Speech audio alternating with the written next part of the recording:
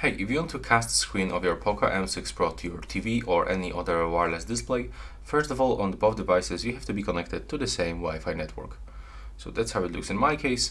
Next, you will have to turn on your TV. I'm gonna do this with my remote control. Okay, now it is turned on. And next, we'll have to go into the settings. From here, we'll have to navigate into the connection and the sharing. Now select cast and click on this switcher to turn on cast.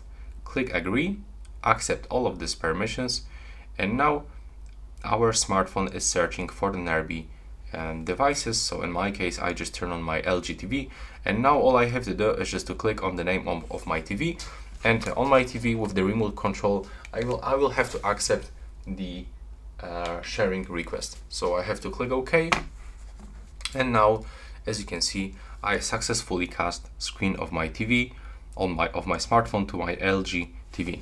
Now I can just see everything that I'm doing on my phone. I mean, I can see everything on my TV, what I'm doing on my phone. So that's how it looks right now. Please subscribe to my channel and see you in the next one.